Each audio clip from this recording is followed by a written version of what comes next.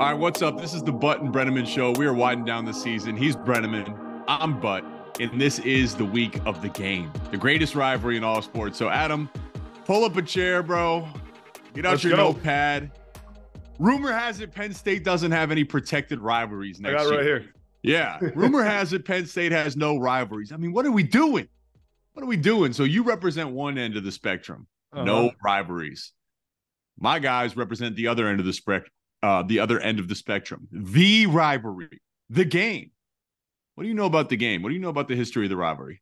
I don't know much about the history, and I would love to be in like the Jake Butt history class right now. So can you give me some history? I know you're a big history guy.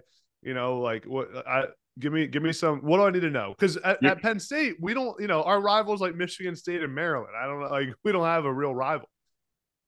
You ever been to Toledo, Ohio? I did. I called a game at Toledo. Yeah, last year. Yeah, fine city, right?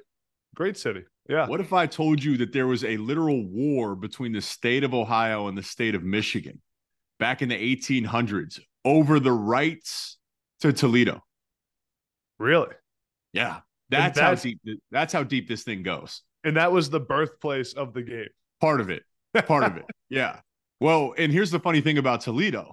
It's a Ohio city, but there's a large Michigan base there. Like that's where you start to kind of trickle into the Michigan fandom is Toledo. And Chris Wormley, one of my good buddies, there's a bunch of guys from Toledo that made their way up north to Michigan. But look, it's 100+ years, a century plus of history for both schools as individuals, 100+ years of history. You got the 10-year war between Woody and Bo. You got Jim Tressel.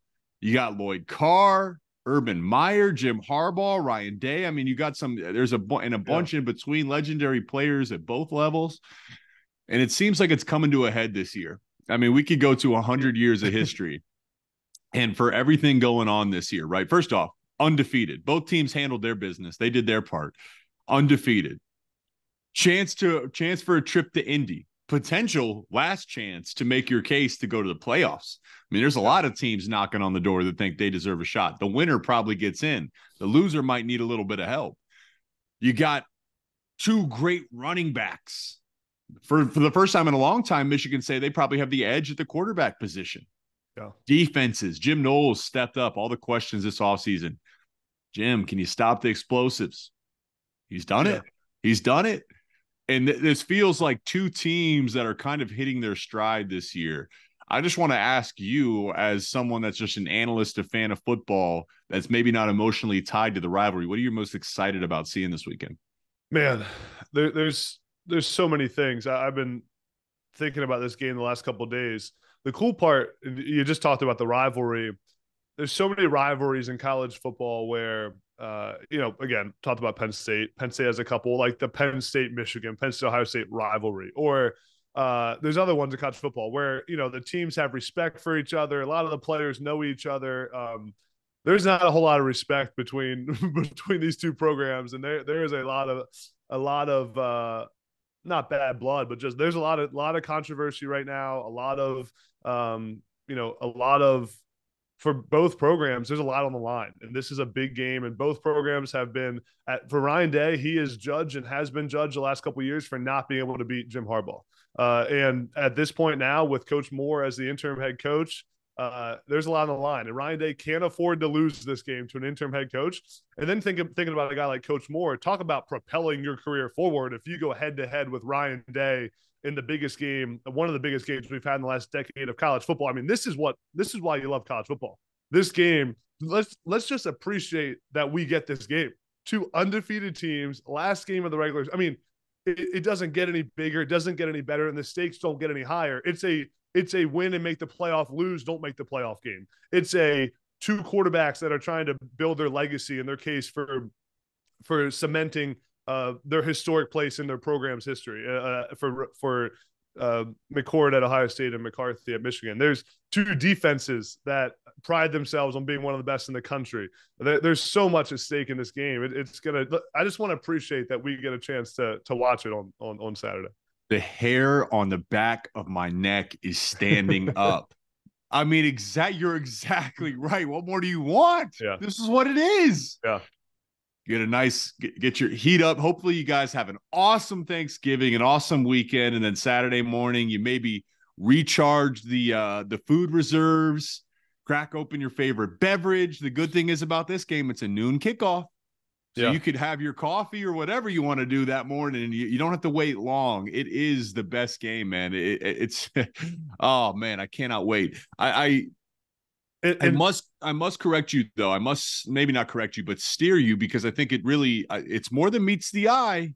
There is a lot more respect than initially meets the eye, and I hear the pressers this week. I get it, because it's not like it's all respect, but there is. I think that's what makes this great, though, is like there is more respect than initially meets the eye. Like I grew up in Columbus, Ohio, man. A lot of my best friends went and played at Ohio State, even, and it was always mutual respect. It was like a brotherly respect, where it's like I want to kick your butt, but I still respect you at the end of the day. So you mentioned something though, for Sharon Moore, and here's one thing I'm curious about, because this has kind of showed up. What is a head coach? Well, a head coach is like less about, X's and O's. Like Jim Harbaugh doesn't call the plays, but he has like influence on that. He makes the key decisions. Do you go for it on this fourth down? If you do, is it a run? Is it pass? Is it a trick play? Is it a fake punt? What are the in-game decisions that get made? Jim has a long list of experience in those situations, and maybe leans more towards being aggressive, at least what we've seen recently, than Sharon Moore. And maybe that's because Jim has less to lose. Like he knows who he is as a coach, whereas Sharon Moore has the pressure to say, oh, wow, all of a sudden I have the keys to the program. And the thought is, I don't want to mess this one up. Those are two different philosophies. I wonder, and let me get your thoughts on this. How does Sharon Moore deal with that psychological dance in a big game this weekend? I've been thinking about it, and all that Sharon Moore has on his plate right now. I mean, the guy's calling the plays. He's dealing with when to call the timeouts. He's dealing with all the situational things with fourth down, as you just mentioned. And the difference is a lot of head coaches that call plays, they have a system in place for how they're going to handle timeouts and fourth down, and they have people around them. And I know Bill O'Brien at Penn State had, someone in the box helping him with the timeouts, all that kind of stuff. For Sharon Moore, he's never dealt with this before. He has the last couple games, obviously, as the intern, but to have to handle all this, it's a lot. And I know for sure that Coach Moore in Michigan will have a plan going in. Hey, we're gonna probably go for it on the first fourth down, or hey, we're gonna run a fake punt at this point, or we're some kind of strategy. But what will happen at some point is that Sharon Moore is going to have to make a gut decision with about 5 seconds to think about it. It's going to happen fast. It's going to be a big play in the game. He's going to have to make a decision without talking to anybody else, without hearing a bunch of things in the headset of, do we go for it on 4th down and 4 to end the game, or do we punt it and put our defense back on the field?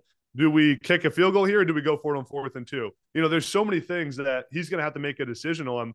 And I think in this kind of moment, I want to see Sharon Moore lean on the aggressive side and trusting his players and go winning the game. Go win that thing.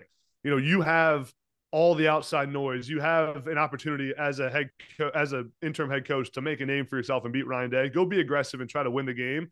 And if you have a chance to end it with a 4th down and 3, go for it on 4th down and 3. Don't punt the football.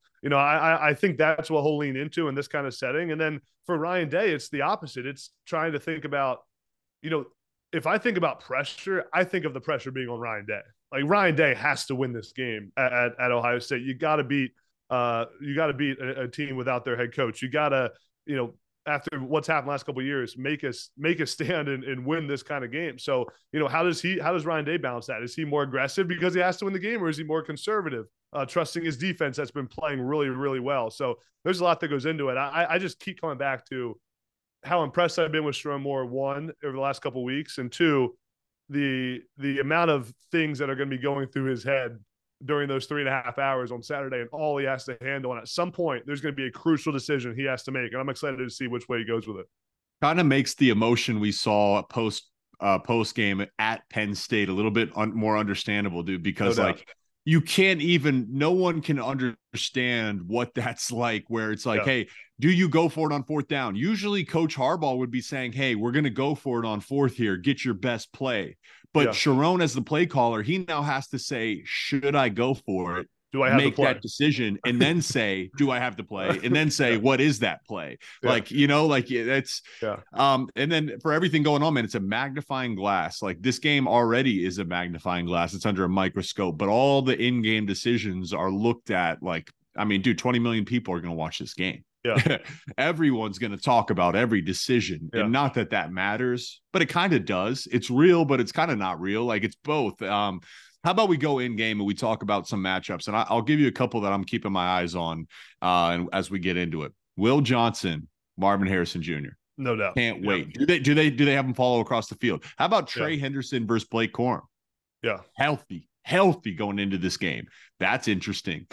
Interior of Michigan's O-line, Zach Zinner, Trevor Keegan, probably the heart of their offensive line versus Ty Hamilton, Tyleek Williams, Michael Hall Jr. That's a big time matchup. Ohio State's offensive line has been a bit of a shaky unit throughout the year, at times better than other times, and they're playing an excellent defensive front from Michigan. I could go down the list. Michigan's tight ends versus Ohio State safeties. What are some of the matchups that stand out to you? I mean, there's a few things that I keep thinking about. One is, for Ohio State, who does step up behind Marvin Harrison Jr.? They're going to need someone else to make some plays. And is it, does Cade Stover step up and have a huge game? How's Ibuka play? Like, they're going to need one of these guys to make some big time plays in big moments, especially if a guy like Will Johnson is traveling around and playing Marvin Harrison Jr., man to man across the field. Someone else is going to have to step up. Who's that going to be? The other part with Ohio State is, and Trayvon Henderson adds such a different dynamic to this offense. It takes the pressure off the offensive line. And most importantly, he takes pressure off Kyle McCord and allows Kyle McCord to not have to do too much and to play within the system because he has an elite running back that can change the game. And the thing I keep thinking about, Jake, from like a momentum and outside noise standpoint, it's been funny to see. Remember just a few weeks ago how all the confidence in the world in college football was in Michigan, and everyone doubted Ohio State, and Ohio State's not very good. This is the year Penn State's going to beat them. They don't have the depth. They don't have the quarterback.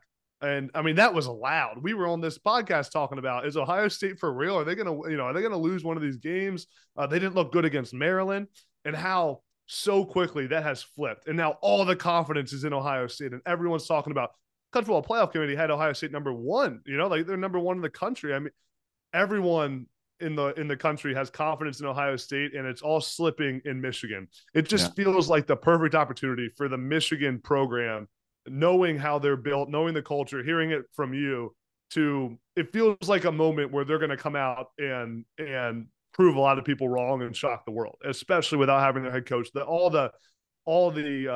How that brings everyone together, and it's kind of the us against the world mentality. I thought Harbaugh's comment about, we're now America's team. He got a lot of funny comments, people making fun of him, but like, what he's trying to do there. He's trying to build that us against the world mentality. No one believes in us. Everyone loves Ohio State. Playoff committee has them number one. They're ranked ahead of us.